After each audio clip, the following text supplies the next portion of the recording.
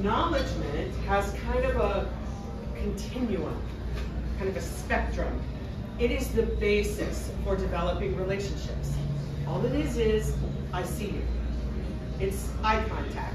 It's I see you.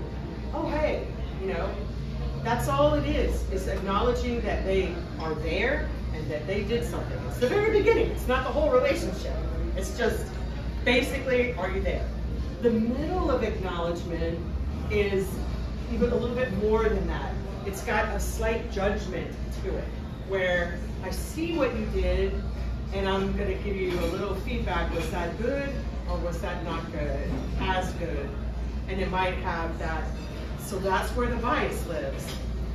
When I deliver training, I'm very, very careful about giving feedback and making sure it's equal.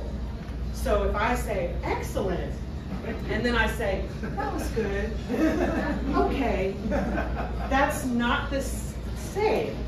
And so I want to be equal. That's where that judgment part comes in. And then, of course, the unproductive side of acknowledgement is flattery, where you don't mean it, and you're just trying to get something out of it. So it has that unproductive range in there. And just be careful about the judging middle part. Sometimes it's important to guide people and give them feedback to go in a certain direction. That's okay, but make sure that you're doing that in an equitable way. So when I praise in a training session, I praise usually as a group. That way everybody's getting the same good job or the same excellent. Y'all are doing great, y'all.